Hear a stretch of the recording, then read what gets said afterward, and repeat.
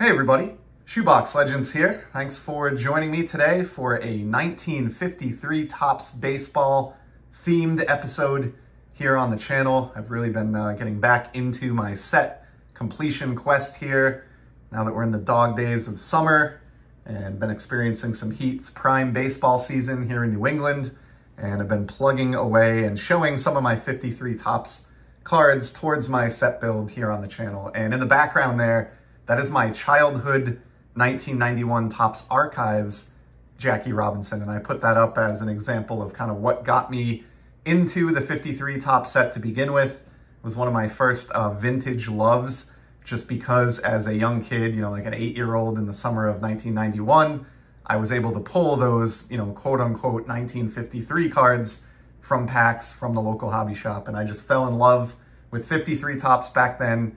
Got back into the hobby as an adult and determined that I wanted to complete this set. And through a couple different forks in the road, I found myself, after the last video, about 56 cards or 57 cards in towards a set completion quest. And today I've got the last stack of raw ones that I'd sort of already processed and top loaded up that we're going to get through today. I think there's maybe a couple dozen here, and then we'll give an update on my progress and where I'm going from here. So let's just flip through these. I'm not going to spend a ton of time on each since we have so many to get through. But we start with Jungle Jim Rivera from the Chicago White Sox. Awesome card there. Here's one of a now gone franchise, the Washington Senators, or moved franchise, I should say, Wayne Terwilliger. Got a Vern Bickford with the Boston Braves, and I've mentioned this before when talking about the set, but in the lower series in 1953, the team is the Boston Braves.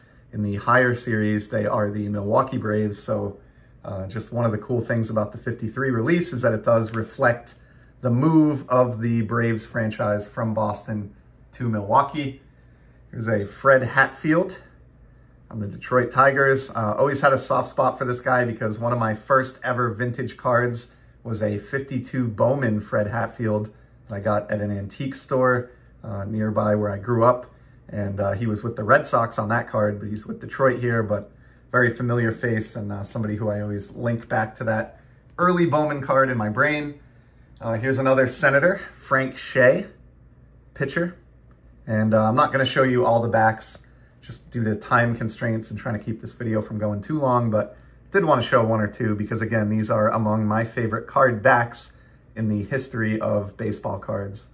Topps just did a bang-up job on these. They had a little more space to work with these being oversized, and they definitely utilized it well and treated us to some beautiful backs. Here's a St. Louis Browns card, which I love these. Jim Dick. He looks more like a boxer than a baseball player, but cool card there. And as I seem to mention every time, I just love that St. Louis Browns logo. Very, very cool. Here's a Pirates pitcher next, Jim Waugh. Great Pirates logo used on these as well. He looks a little bit concerned there. I'm not really sure what's going on, but love the Pittsburgh across the uniform. The artwork on these is just great. If you've never held these in hand, I would really recommend, just pick your favorite team or even just any random card and just go grab a single for less than $5 from this set and hold it in hand. They really do feel like little works of art. They're just such cool cards. Gene Hermansky here with the Cubs. Here's a guy who's happy to be on a baseball card, Virgil Stallcup with the St. Louis Cardinals. Nice smile there. There's a Red Sox card. So we haven't seen a lot of Red Sox so far in my rummaging through these 53 Topps cards, and I'll explain why towards the end of this video, but I do have this Hal Brown, who his nickname, I would assume, was Hi-Hat, Hal Hi-Hat Brown, and that, of course, that very strange Boston Red Sox logo from the 50s. Pretty cool, the anthropomorphic sock. Here's a nice one, Jim Pendleton. And you can see what I mentioned earlier here with respect to the Braves franchise, but we have this Vern Bickford, which was card number 161, Boston Braves. By the time we get to Jim Pendleton, card number 185, which was the next series out, we are seeing the Milwaukee Braves listed as the team. So really nice card there. We'll put that one up in the background.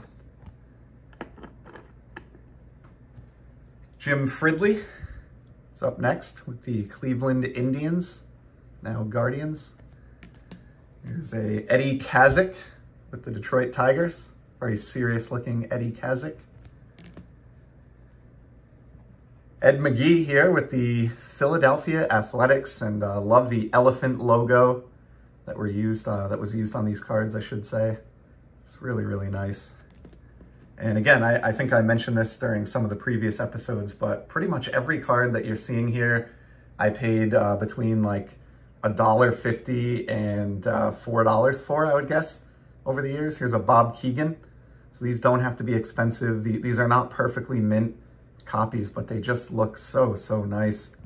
And I adore them. I would be more than happy to just get cards that look this decent for my set. I am for Hall of Fame players, and I do have some of those. I've yet to get to them, but I do have a couple.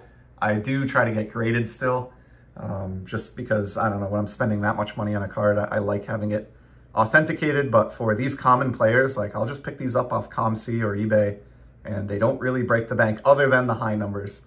Here's a Forest Maine, great name there. And I love the plain wooden fence behind him. It's just something really nice about that. Here's a Marian Fricano, another Athletics card there with kind of a cool background. And this is a rare case. You know, 99% of these cards are closely cropped portraits, but on some of these, like this one, you actually get a little bit of a zoomed out perspective and kind of can see the whole player and a little bit more of the ballpark background. There aren't a ton of cards like that in the set. Willie Mays is an example of one, and he is a high number, that third year Willie Mays card, which is one of the most brutal cards in a 53 top set pursuit. Here's a Smiling Gordon Goldsberry, and it looks a little bit to me, and always has, like he looks slightly like the mascot here on this card. There's a little, I don't know, there's something there. There's something to that, but cool Gordon Goldsberry there. We'll put him actually right out in front of Jim Dick there. Next up, we got another Cub, Carl Sawatsky, and we're getting towards the end of the stack here. I'll try to keep this under 10 minutes in length. Carl Sawatsky, cool one there. Got Dick Bokelman, and I don't know a lot about a lot of these players. You know, as a kid, I read up on baseball history a ton, and I still do to this day, but it tends to focus on, you know, more of the star players. So these guys who played, you know, 30 years before I was even born, I don't know too much about them, but I still can appreciate the cards and just the beauty and the aesthetics of this particular set, and I just love picking these up. Here's a Jim Wilson with the Milwaukee Braves, again, because we're into the high numbers now, or higher numbers. None of these are the final high number series. We have a Jim Greengrass with the Reds, and then the last card that I had in this stack, Les Fusselman of the St. Louis Cardinals. This is card number 218, and every card that we've looked at so far on the channel in these few installments that I've done have been number 220 or below, and that's because above 220, you are into the final series, and that's a very short printed series where even common cards are relatively expensive, and I do have a handful of those, but that's definitely going to be my biggest challenge when it comes to knocking this entire set out. But, you know, for now, we focused on the lower series. But I mentioned earlier in the video, we haven't seen a lot of Boston Red Sox, and that's because when I first made a run at this set, I was trying to do it in graded format, and I got all the way up to about 80 to 100 cards, maybe a little over 100 even, that were all in like PSA 6, maybe 1 or 2 PSA 5s, but eventually realized that was going to be a way too costly way to go about this. I had other hobby interests, and when things went bananas in the hobby, I sold a lot of those commons and, you know, a couple high number slabs for a really good sum of money, and got some pretty nice cards for the collection that we'll talk about another day. But what I did do when I broke apart that graded set attempt is I held on to my Red Sox cards. And so I still have them in the slab. And so I've been a little bit slower to pick up the raw Red Sox just because I don't really care for my set whether the cards are raw or graded. I'm going to put them in some type of protection either way, and I can easily store all these together in a monster box So most of my Red Sox are graded like this Ted Lepsio right here. And he's a PSA 6 because he is a survivor from that initial graded set that I ended up breaking apart. And I'm very glad I did. I have no regrets. You'll see when I show off a couple of the cards that I took home with the funds from that, kind of why I have no regrets there. But and then since then, I was close to a Red Sox team set when I broke that apart. I think missing just a handful of cards. And so I've been picking up additional graded Red Sox cards, and I don't really care if it's a 6 any longer. I don't need them to all be a matching 6. I kind of learned that lesson a long time ago. So here's like a very beautiful Mel Parnell that I picked up that was in a 5 because it looks fantastic. Looks every bit as nice as all the other cards that we saw today and in previous videos, and it kind of just matches the overall aesthetic of my set, which is, you know, good visual appeal at low to mid grades to make the set affordable. So there's kind of a sneak peek at more of what we'll be looking at in further 1953 Topps installments, getting a little bit into the graded area of the collection. I do have some more raw 1953 Topps that I need to add into my set pursuit and sort of organize and put into the pot with what we've seen on the channel so far. But roughly speaking, what we see here today on this video, combined with what I've shown in the past, I'm right up over that 80 card mark, and that's a 30% complete set or so. So it feels pretty good to get to about the 3/10 of the way complete. And as I said, I do have more to show that I'll try to get into a future installment here on the channel because I know everybody loves vintage.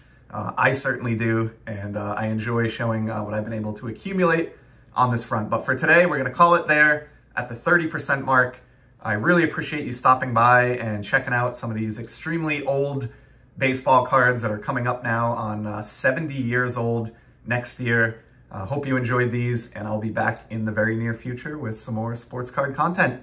Until then, take care.